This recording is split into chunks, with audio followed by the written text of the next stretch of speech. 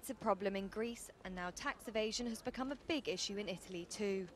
The government has made it a top priority as it tries to push through austerity reforms. But many Italians believe stamping it out will be impossible.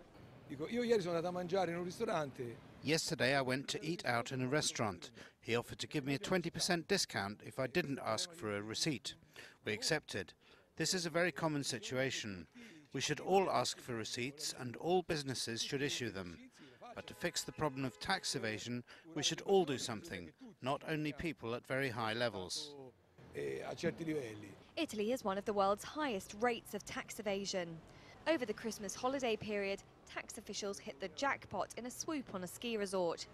They said they caught 42 drivers of Ferraris and other luxury cars who were declaring incomes of less than €30,000 a year. And 19 of the cars were owned by companies that declared a loss in both 2009 and 2010. Experts calculate that unpaid tax costs the country around €120 billion a year. That's nearly 4 times the value of the Prime Minister's austerity budget. Mario Monti's government has now re-released TV ads which suggest tax evaders are parasites. Italy's huge public debt and almost static growth have put it at the heart of the Eurozone debt crisis. And Monti is keen to spread the pain of budget cuts and tax rises as evenly as possible. Kira Sutton, Reuters.